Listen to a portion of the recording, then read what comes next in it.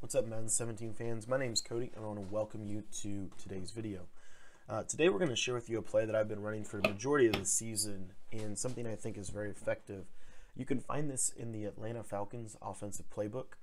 Now, the thing with this is you can do it from a regular bunch, but I really like this bunch wide. I think it actually adds another dimension to the playbook. So what we're going to do is use the Z spot from the gun bunch wide. We're going to show you a couple of key little features that you can use with this, and we'll simulate with what most people will be running is cover 2 sink. That's kind of the defense that you're going to be facing quite a bit. So anyways, very simple little play here. So a couple things that I like to do is motion snaps. I find motion snaps to be very effective. Cool part about the bunch wide is if you wanted to, you could put your tight end on a slant, motion him in, and still get that motion snap. That way he's going to do a better job at beating man-to-man. Just something simple and kind of minute, but I think it works really, really well. So you can try that if you want. What I'm going to recommend you do is put your corner route on a deep pattern, put your tight end on a quick out pattern, and then put Dez Bryant on a quick in pattern. And then from there, you're going to motion Dez Bryant in just a couple steps to get him going. Your first read on this play is Jason Witten. Normally that's going to be fairly successful unless they're playing hard flats. In the case that they're playing hard flats, that's going to mean they're going to be doing something like this, where they come down on that route. So what we're going to do off of that is we have this quick corner route. So if Witten's covered, then Cole Beasley should be open to the sideline. Okay, now normally that's going to be a quick little read. It's basically we're running bench on that side.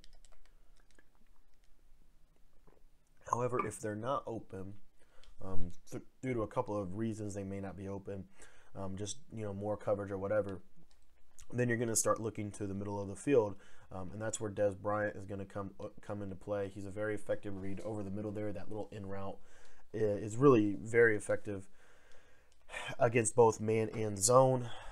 Again, it's just a little motion to the inside just to get him going. And I think it does a really, really nice job. Now, the cool part about this is he's actually going to cross over the middle right at the time that Terrence Williams is going to be crossing over the deep middle cross. And so he's going to pull down those zones. And if you wait a little bit, you're going to be able to hit Terrence Williams right over the top. And that's actually the better route to go. And if you're smart, what you'll do, unlike I did in this video, is you'll put Dez Bryant where Terrence Williams is, and that'll be a really, really effective little read for you going forward. One thing you can also do off of this, if they're running a lot of cover 2 zone specifically, one thing I like to do is I like to take Ezekiel Elliott, I like to set it up like this, and I'm going to do the motion snap to Jason Witten. The only difference really, in my opinion, is you can get, Ezekiel Elliott now becomes your first read, and then the left side, you still want to glance over there, but normally you're going to get them going, and you're going to get the ball to Zeke pretty simple. I mean, it's a pretty simple little read. It's very similar to another play that we're going to run from the bunch, which is why I don't always run this setup. Let me show you this one more time. But what it's going to do is it should try to get that deep read open a little bit better, okay? And that's what we're really... That's kind of the backbreaker route. Now, one thing I've also kind of experimented with is a little drag slant combination, but I don't find that to be effective because once they latch on to Terrence Williams, they're going to play deep to short. So what you really need is something really, really quick coming over to hold that guy down. Otherwise, you're just going to be throwing 5-yard routes all game, which is fine. But again, there's a couple things that you can do. So one thing that you can do is you can put Ezekiel Elliott on a curl route. That's going to do a good job for what we want it to accomplish. Now, the problem with that is it causes some issue.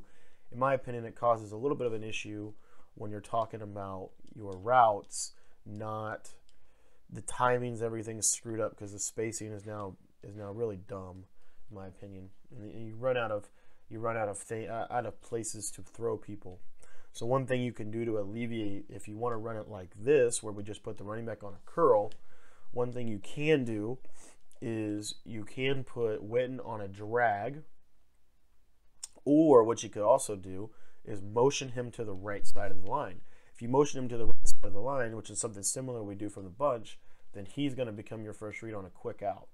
The beauty of that is it's going to put more stress on the backside safeties, and what's going to happen then is it's going to open up that deep post route a little bit more consistently than if we didn't have that read on there. But for some reason he still kind of plays back a little bit, so it's just some things to consider as you kind of look at this play. This play can be ran in several different ways. I'm just sharing a couple with you today. There's all kinds of things you can do. You can do the motion slant, glitch. I mean, just any kind of, just go crazy with this. But really what I want to center on is in my opinion, this setup is really the better of the two, because you get a little, you get a couple things on this left side that is really kind of unique. You get that nice little bench concept, and in my opinion, it does very, very good. Beats a lot of coverages. So again, real quick, just to kind of recap, your quick first read is to the left side. Your second read is then going to be to Des Bryant over the middle. If that's not open, you're going to wait and throw it right up the top, and aggressive catch that, click on, and you're going to make a play. So that's pretty much what we got for you today. I hope the video was helpful. If it was, do me a favor. Share this video with a friend. Just send it to them with a quick text or email. Share it on Facebook, whatever you want to do to get this video out. In my opinion, I think the best way to get this video attention is by you guys to take the initiative and share it with your friends. So go ahead and do that for me if you would. I would greatly appreciate it. Thank you so much for your time. And if you have any questions, feel free to ask that in the comments.